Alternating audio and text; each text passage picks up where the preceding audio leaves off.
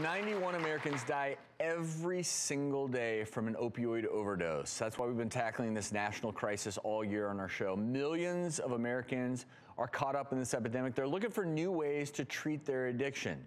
And there have been some exciting new developments and therapies that have been approved recently by the FDA, because that detox and withdrawal process, even if you're trying to get clean, can be severe, it can be overwhelming. Well, the FDA approved a device to help reduce opioid withdrawal symptoms. It's called the Bridge. And what it is, as you're looking at it here, small electrical nerve stimulators placed behind the ear that emits electrical pulses, and it stimulates branches of certain cranial nerves. And then these stimulations, what they do is help provide relief from the withdrawal symptoms you may be going through. Currently, it's only available by prescription. It's used in hospitals, community health centers, private doctors, and centers as well that deal with addiction. And you can use it up to 5 days during the acute withdrawal phase. I really like this because it doesn't use, one of the big issues with opiate addiction is using more drugs to treat it. This is a new way of treating it without using more drugs. And pretty impressive results. In a study, 31% saw a reduction in clinical opiate withdrawal, or 31% reduction on the opiate withdrawal scale. So everyone was seeing, seemed to be seeing some benefit. And it makes sense, that so-called mastoid area behind the ear, that's sort of grand central station for those cranial nerves. You have the 5th, the 7th, the 8th, the 9th, the 10th cranial nerves. They have feedback mechanisms to the central nervous system, may affect the sympathetic nervous system. Physiologically, neurologically, there's a reason why this may be doing something. It makes sense. It's not just a placebo effect, like taking away those. But Judy, I think you'll be the first to say that, you know, in dealing with these tough addiction issues, that usually one modality is not enough. Right, you need more than one. This is a great start though, because withdrawals are some of the reasons why people go back to using. They're so severe, especially for opioid withdrawals. There are things like agitation, nausea, GI problems. All of their pain comes back, anxiety, depression, and so they go back and use even though they really don't want to. So this is an amazing thing just to get them through the first few tough days. And then after that, of course, they need to sort of combine both medication-assisted therapies and cognitive behavioral treatment to really get the best results. But the journey is still so far ahead. The first few days are crucial. And the more treatments that we have, like I said, that don't necessarily involve more medications, the better. And these new developments, we know they're important. Why? Because opioid addiction rates have continued to skyrocket, almost 500% increase in the past 7 years. Anna is one looking for help. I drank 6 beers by myself the first time I drank at 11 years old. Then when I was 15, a friend of mine introduced me to meth. We had gone to this very prestigious private school together, and I thought, how bad could it be? And I turned around one day and I was a meth addict. I was arrested on my dad's birthday, and I just felt like such a pile of garbage calling from jail. It was actually my attorney's suggestion that I go to rehab. It would look good to the judge. I was there for 30 days, and I got out, I got high again. I ended up living in my car, and when I was 25, I went to rehab a second time. I ended up staying there like 5 or 6 months. I was like really into the idea.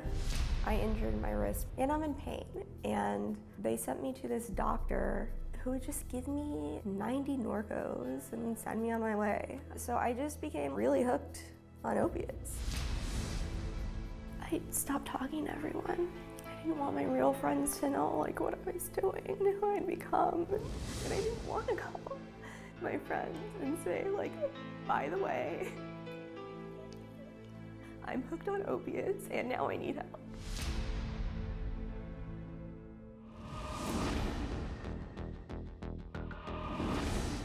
I just had hit a breaking point and went on like a 9 or 10 day binge. I thought, like, I'm for sure dying right now.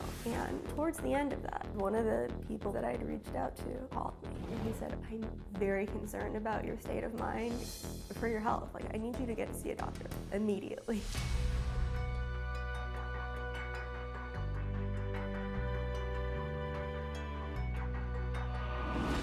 more I taper down, the more I start to feel the withdrawals. The uncontrollable shaking, the freezing or the sweating or the nightmares. Every muscle in my body aches. There must be something better out there.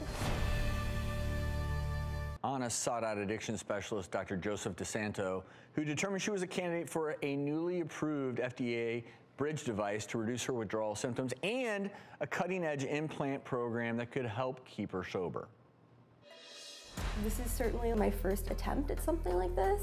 How would you classify your anxiety right now? Like a 7 or 8. Anna is the perfect candidate for this procedure. According to Anna's withdrawal score, she's in moderately severe withdrawal.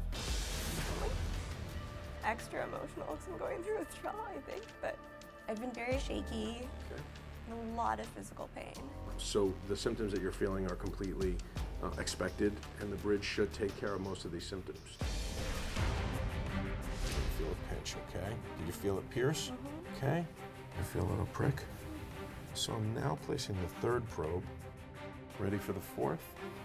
Okay, this is the last one. Oh, there it goes, perfectly right against the ear. Okay, we have all 4 leads attached. Do you feel it? Yeah. There it goes. I feel like little shocks. You feel little shocks? Yeah. Great. Should be working. I'm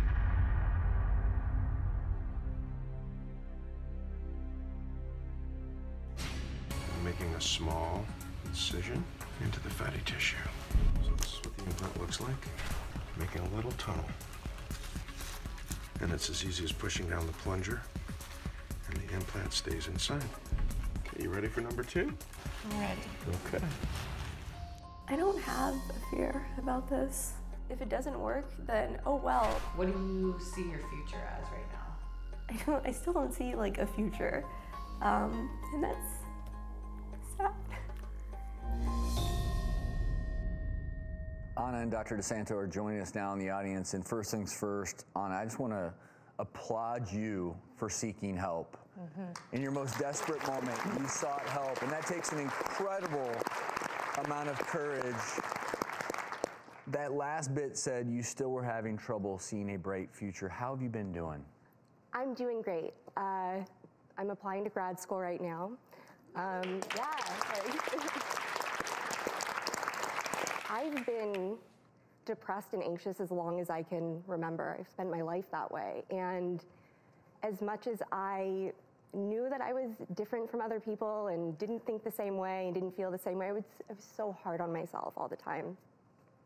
And now, I'm not depressed, I'm not anxious. Starting with the Bridge Device, and really within a matter of hours, it's crazy. And I feel like I have these sort of magical powers almost, because not everybody gets to go through, like really though, not everybody gets to go through life truly being depressed and then truly not.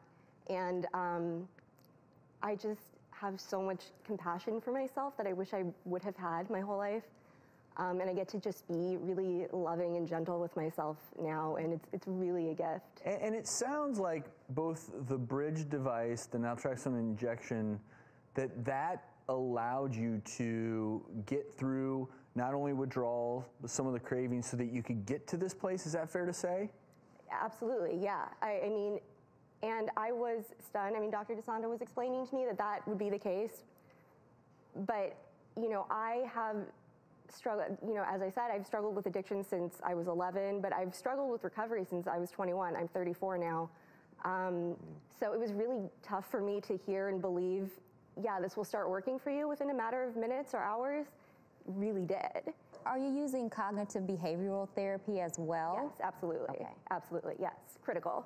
Okay. So Anna, I love that you're here to tell us this, because so many people feel hopeless when they're in the throes of drug addiction. They really feel like there's no way out. And as you just heard us speak, and I know you've experienced it yourself, that withdrawal phase is so difficult. And now you're past that. Tell me about whether or not you still have cravings and if that's even a part of the picture anymore. I don't have cravings. I have 0 physical cravings, also crazy. The thing that I maybe struggle with are just sort of habitual things. I'll get to a place early and I'm like, oh, I'll like have a drink to kill time. Oh, right, I don't do that anymore. So those are just lifestyle things that I've done for so long, but so far hasn't been an issue. So, well, Anna, you're restructuring your life now. Dr. DeSanto, a real success story here with Anna. I mean, is this a typical response that you're seeing? And comment how powerful this combination of modalities is working with people in recovery. It really is. I mean, the first time I was shown the Bridge device to use in my office, I was the same as her. There's no way that this is going to happen. I've seen videos on YouTube of how well it works.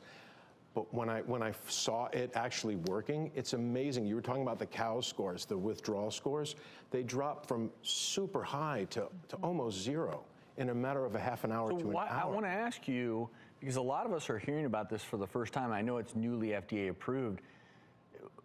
It feels as though this is something that most people going through withdrawals should consider using. Is it getting out there so that most treatment centers are having access to a treatment like this?